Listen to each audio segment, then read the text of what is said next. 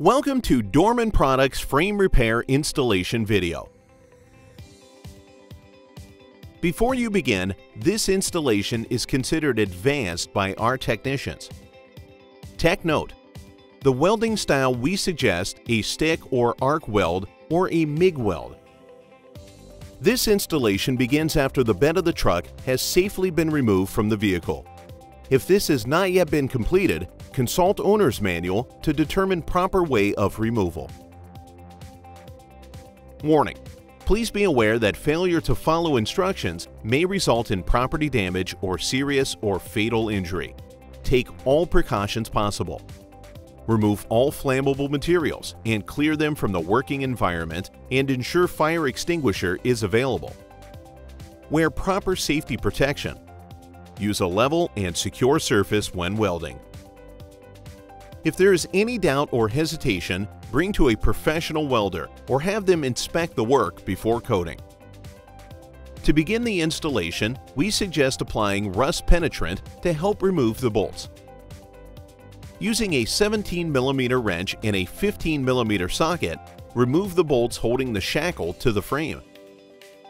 Using a grinding wheel, grind off the rivets on the top of the frame.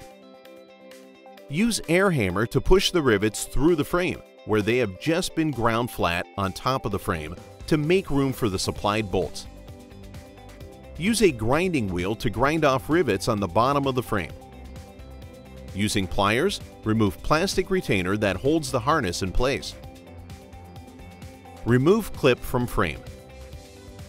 Next, using a permanent marker and tape measure, mark off the section of frame repair kit that needs to be cut to fit the frame.